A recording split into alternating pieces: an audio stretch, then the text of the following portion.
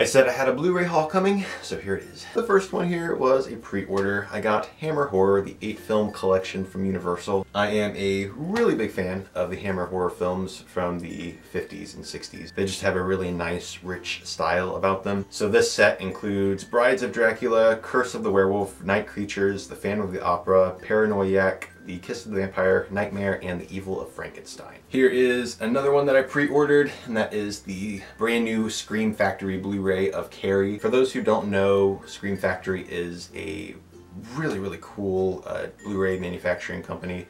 They put out a lot of cult classic horror films, and I was really excited when I heard that they were putting this out. It has really awesome newly commissioned cover art, and then you can take off the cover here, and there is the original poster art. This is a 2-disc set. It's got the Blu-ray movie and then another Blu-ray for all of the special features. And because I was in a horror film mood, I decided to go to FYE, and they had a ton of horror films on sale, so I got a couple more Scream Factory Blu-rays. This one here is Tales from the Crypt presents Demon Knight, which is a really fun movie. I love Tales from the Crypt. It's one of my favorite shows. So yeah, take off the slipcover, and then you have the original cover art there for the poster. And then I also picked up The People Under the Stairs, which is a Wes Craven film. I had never seen this before, and I popped it in not really knowing what to expect, other than, of course, it's directed by Wes Craven, and he is one of my favorite directors. This is now one of my favorite horror films. I loved this movie. It's just great, and the performances are just so over the top and crazy. It also has the original poster art.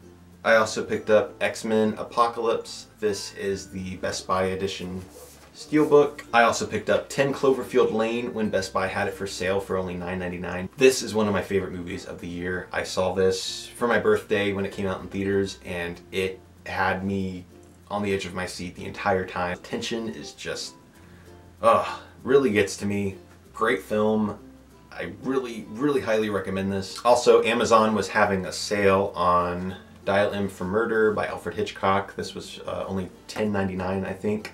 I've never seen this movie, so I am going to be watching this soon. And then I also ordered House of Wax 3D with Vincent Price. This was on sale on Amazon for $7.99. I have owned the DVD for a very long time, and I'm very happy to finally update to the Blu-ray, because the Blu-ray transfer is so much better. I also picked up Salem's Lot on Blu-ray. This is based on the book by Stephen King, of course.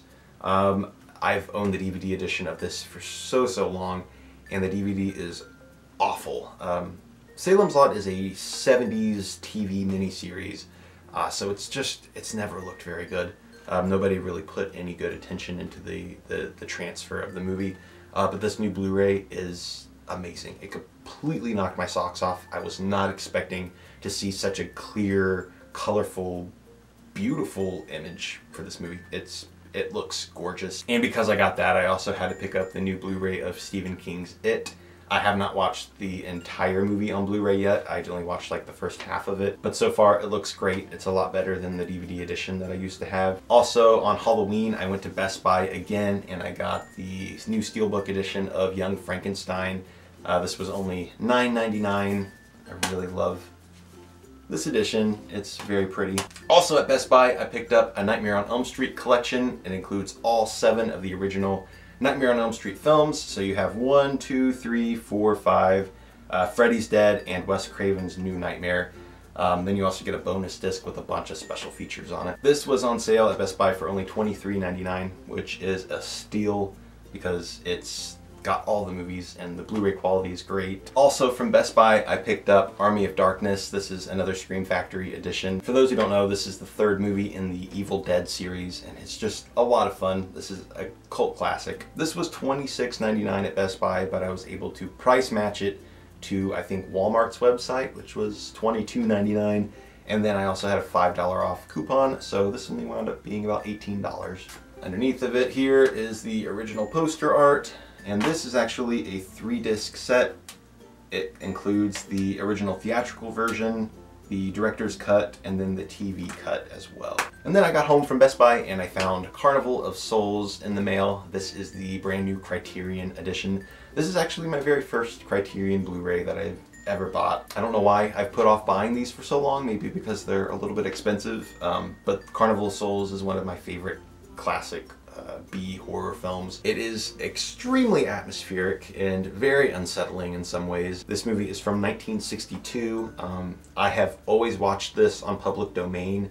The transfer has never been good. It's been so bad. But this new Criterion transfer, it's in 4K, it's beautiful. It's like so crystal clear. Also, I was at FYE yet again, and I found Who Framed Roger Rabbit, the 25th anniversary Blu-ray edition. This was on sale for $6.99, so I decided to replace my DVD and get this one. And then I also found the new Blu-ray Steelbook edition of Christmas Vacation, because Christmas is coming up, and it's a must.